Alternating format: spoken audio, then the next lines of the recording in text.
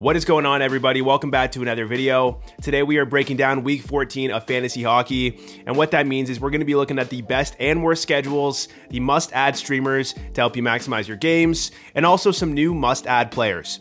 Without further ado, let's dive right into it. Before we get into the schedule, I want to talk about some must-add players, beginning with forwards. The first player I want to talk about is Matt Boldy of the Minnesota Wild. So with Matt Boldy, obviously he's probably not available in most of your leagues, but if you're in a more shallow league like 6 teams or less, I suggest you take a look at him. The reason he's a must-add player is because Kaprizov went down. I believe the report that we got is that he potentially broke his ribs. I don't know the prognosis on that. I don't know how long he is going to be out, but I do believe he is week to week. So if that is the case, Matt Boldy is the #1 guy. We saw Kaprizov go down last season for a couple of weeks, and during that stretch, Boldy was playing incredible. So we already saw that in the last game that Boldy played in. He had 2 goals and 1 assist. He had 7 shots, and I think there's a good chance that he is going to break out. So if you're in a more shallow league, take a look at Matt Boldy. Next, we have some more players. Nikolai Ehlers. I doubt he's available in most of your leagues, but he's still line 1 and first line power play with Kyle Connor out with an injury. So if you are in a more shallow league, I think he's going to be pretty good until Kyle Connor comes back. Next up, we got Boone Jenner of the Columbus Blue Jackets. We just learned that he is back at practice. He broke his jaw and he's been out for a couple of weeks. But with Boone Jenner, you get a guy that gets top line minutes. He's on the first line power play and he puts up amazing shots, hits, and blocks. So if he got dropped because some impatient owners decided that he wasn't worth their time, I suggest you take a look at him. Next up, we got Jonathan Drouin of the Colorado Avalanche. This guy's played incredible as of late. He's on the first line and the first line power play, playing alongside Mikko Rantanen and Nathan MacKinnon. And I think there's a chance that even when Lehkonen comes back, that they keep Drouin on the first line and the first line power play. Obviously, there's no guarantee that this will happen, but with the way that he's producing, I think they would be stupid to take him off these lines. So I think there is a lot of short-term potential until Lehkonen comes back, and also a lot of long-term potential for the rest of the season. Next, we got Rickard Rakell, still on the first line and the first line power play, puts up good peripherals as well. Then we got Dawson Mercer. He is currently on the first line and the first line power play with Jack Hughes out with an injury. So if Jack Hughes is out week to week, Dawson Mercer is an amazing short-term option. Next, we got Igor Sharangovich, still on the first line and first line power play, playing really good as of late. Gustav Nyquist, first line power play, super underrated. Joel Farabee. Joel Farabee is playing really good on the Flyers. He is on the first line and the first line power play. I don't know how long the power play deployment is going to last because the Flyers really mix up those power play lines, but still, he's a young player who looks to be breaking out, so please take a look at Joel Farabee. Next, we got Marco Rossi, still on the first line and the first line power play, getting a solid amount of minutes. Young player, looks good out there. Next up, we got Max Pacioretty of the Washington Capitals. He just returned from injury about a couple of days ago. I think it was about a week ago, and he's played 2 games since his return. Obviously, Pacioretty has had a lot of injuries in the last couple of years. He's torn his Achilles twice, and with him coming back, there's a lot of rust to be shaken off. So we've seen him play in 2 games. The first game he played around 11 minutes. The second game he played around 14 minutes. Didn't put up any points, but the reason he's a must-add player is because there's a lot of potential. Obviously, if you're in a more shallow league like 6 teams or 8 teams, there is risk in dropping a player for Pacioretty. However, if you're in a deeper league, there's a lot of upside. There's a chance that his minutes slowly go up and he's in the top 6 and on the first line power play. That is a possibility. Right now he's on the third line and the second line power play, but we know Pacioretty is a very talented player in fantasy when he's healthy. So if he is healthy, he can put up great peripherals and score a lot of goals. If you need a player to really help your team out in a deeper league, this is your guy.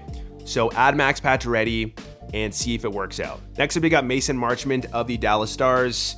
Now, I do think that Marchment's production is probably not sustainable. He's not on the first line power play, and his shooting percentage is pretty high at 17.7%. However, if you have to add him based off his recent production, you just have to, and you just have to ride the wave and see how it plays out. I think he's a very talented player, and there's always a lot of week-to-week potential with Marchment. He has the ability to have big nights, but I wouldn't totally bet on him keeping this production up. So I had to include him on this list, but do be cautious of him cooling down. Moving on, we got some more must-add forwards. We got Tyler Seguin. I don't know how the Stars are going to run their first line power play with Heiskanen out week to week, but there is a chance that Seguin is on that first line power play. In practice, they were running 5 forwards and he was on there, but then in game, they went and had Thomas Harley on the first line power play. So we'll just have to see how it all pans out, but there is the potential for Seguin to be on the first line power play. Then we got Morgan Geekie. He's currently on the first line and the first line power play on the Bruins. I don't know how long this is going to last, but he's played really well as of late, so please take a look at him. Next, we got Alex Kerfoot. I mean, I've been talking about this guy in my, most recent must-add video, so this isn't anything new, but he's still on the first line and the first line power play, so I suggest taking a look at him. Next up, we got Chandler Stevenson of the Vegas Golden Knights. With William Karlsson out week to week, Stevenson is currently on the first line power play. This is definitely a short-term option because I think when William Karlsson comes back, he could be taken off this first line power play, but still, in the short term, Stevenson I think is a great add. Next up, we got Jake DeBrusk of the Boston Bruins. DeBrusk was moved up to the top 6 about 2 weeks ago, and since then, he's put up really good production. He has good peripherals, his ice time totals are good, he's still not on the first line power play, but still, in a deeper league, in which he's probably available, I suggest you take a look at him. Next, we got Cole Sillinger. I would say this is more of a short-term ad because Boone Jenner is returning soon, but currently he's in the top 6. He's playing really well, and he's a young player that has potential. So in a deeper league, Cole Sillinger could be a very good option. Finally, we got some more players. We got Eric Halla on the New Jersey Devils, getting top-line minutes. I'm not expecting him to be amazing, but in a deeper league, take a look at him. Then we got Lucas Reichel. This is a young player who has really struggled this season, but with Bedard out, he's being moved up to the top line and he's on the first line power play. Somebody has to produce on Chicago, and I think Reichel is going to get a lot of minutes, so there is potential there. In a deeper league, maybe add him and see if it works out. Next, we got Trent Frederick of the Boston Bruins. This guy's on the third line, but lately he's producing extremely well. He's a young player, he puts up great peripherals, and his ice time totals as of late have been pretty good, so take a look at him. Then finally, we got Warren Fogle of the Edmonton Oilers. Obviously, he had a 5-point night. I'm not expecting Fogle to have a lot of those nights, but he's on the second line with Leon Draisaitl, and he's shooting the puck a lot, so in a deeper league, he could be a good option. Next up, we have some must-add defensemen. First player is Luke Hughes. He's still on the first line power play, and he's really putting up solid production as of late. If you're in a category league or a league that heavily values shots, hits, and blocks, I understand if you're hesitant in adding Luke Hughes, but in a different type of league in which he might be available, I suggest you take a look at him. He's a young player who could break out, especially in the second half of the season, and we've seen flashes of brilliance as of late. So yeah, I think there's a chance that Luke Hughes could have some pretty big nights and some pretty big weeks moving forward. Next up, we got Thomas Harley of the Dallas Stars. Harley is probably my favorite must-add player on this entire list just because of his low roster percentage.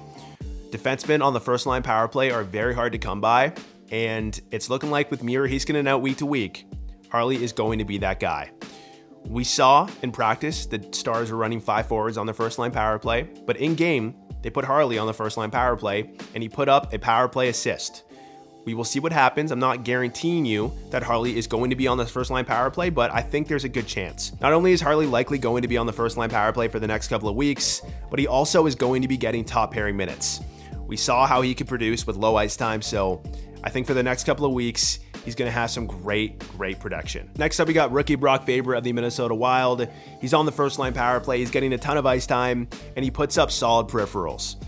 Jared Spurgeon is out. He's on the IR, so Brock Faber's spot on the first line power play is pretty secure as of now, so take a look at Brock Faber if you need a defenseman. Next up, we got Brant Clark of the Los Angeles Kings. Now, this might be a little bit of a risky ad depending on your league size, but with Brant Clark, what we know is that he's a very talented young player, and he just got called up from the AHL. In the AHL, he put up really good numbers for his age, so maybe when he comes up and he plays, he could produce. We'll have to see how it all plays out, and we'll have to see if he gets power play time, but there is potential. So take a look at Brant Clark if you're in a deeper league. Next up, we got 3 more defensemen. We got Adam Boqvist of the Columbus Blue Jackets. With Zach Werenski out, it looks like Boqvist is on the first line power play. He doesn't have the best even strength ice time, but he's a very talented offensive defenseman. So maybe in the next couple of weeks with Werenski out, he could produce. Next, we got Josh Manson of the Colorado Avalanche. He puts up amazing peripherals, and he's actually producing. I'm not sure if that's sustainable because of his low ice time, but still, you got to take a look at Manson if you're in a category league or a league that heavily values shots, hits, and blocks. Finally, we got Igor Zamula of the Philadelphia Flyers. Now with the Flyers, they've been rotating their defensemen on the first line power play the entire season. So it was Travis Sanheim, it was Sean Walker, it was Cam York. Now it's Igor Zamula. I doubt this will be long term, but maybe it will. Who knows? Any defenseman that's on the first line power play is very rare to find on the waiver wire. So if you're in a deeper league and you need a defenseman, take a look at him. Next up, we got some goaltender ads. We got Joey Daccord of the Seattle Kraken. I know this one is pretty obvious, and I understand that in any serious league, this guy should not be available, but his roster percentage on Yahoo is still pretty low compared to how he's playing, so I had to include him. Next, we got Stuart Skinner. This is a guy that could be available in a more shallow league. He's playing incredible as of late, and you got to pick him up. He has no competition in net, and he's looking really good out there. So that one is a no-brainer as well. Next, we got Jacob Markstrom. Markstrom, despite being on a bad team in the Calgary Flames, is putting up some really solid numbers. His goals against average is good, his save percentage is good, and he starts the majority of the games. This one's a no-brainer too. If he's available, please take a look at him. Next up, we got Pyotr Kochetkov of the Carolina Hurricanes. I doubt he's available either, but his roster percentage is still pretty low on Yahoo. He's playing absolutely incredible as of late, and he's starting the majority of the games for a playoff team. So yeah, this one's a no-brainer to me. We'll see what happens when Freddie Anderson comes back, but there's a chance that Kochetkov is starting the majority of the games for the rest of the year. Next up, we got Alex Lyon of the Detroit Red Wings.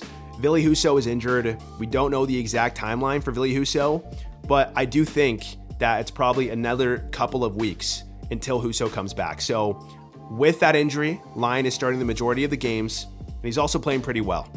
Take a look at Alex Lyon if you need a goalie. Next, we got Marc-Andre Fleury. He's also a goalie that's seen the bulk of starts with an injury. Philip Gustafsson is out week to week, so Fleury is starting the majority of the games. He's looking pretty good out there. He played really well in that last game that he played in. And if you need a goalie in the short term, take a look at Fleury. Finally, we got Nico Daws of the Devils. Now, this is definitely a deeper league ad, but he's seen some starts for the Devils. And if he plays well, he may take over the net. Vanacek just had a good game against the Blackhawks, but still, there is potential with Daws. So if you need a goalie and you want to take a risk, add Nico Daws. All right, moving on, we have the schedule. We have the teams with the most games and off nights this week. We have 3 teams that play 4 times and have 3 off nights. This is ranked by opponent goals against average. We have the Dallas Stars, the Minnesota Wild, and the Philadelphia Flyers. Amazing schedules in terms of maximizing your games, and I'm going to be giving you guys the streamers from those teams to add for the entire week. Then we got the Rangers. It's a little bit of a tier break here. They have 4 games and 2 off nights. Not as good as these other 3 teams, but still very solid. Next, we have a tier break. We have teams that play 4 games and only 1 off night. These teams are the Toronto Maple Leafs, the Vancouver Canucks, and the Boston Bruins. And then we have a team that plays 3 times and has 2 off nights, which is pretty solid as well. That team is the Colorado Avalanche. Next up, we have the teams with the least amount of games this week. We have 3 teams that only play twice, and that is not good for maximizing your games. These teams are the Columbus Blue Jackets, the New Jersey Devils, and the Carolina Hurricanes. Moving on, we have the teams with the easiest opponent records this week. The number 1 team is the Ottawa Senators. Then we have the Winnipeg Jets, the Edmonton Oilers, the Carolina Hurricanes, and the Dallas Stars. In terms of goalie ads that may help considering their opponent record, we have Scott Wedgwood. Ottinger is day-to-day, so there is a chance that he returns next week, but if he doesn't, Scott Wedgwood should be in for some wins. Then we have either Jonas Korpisalo or Anton Forsberg.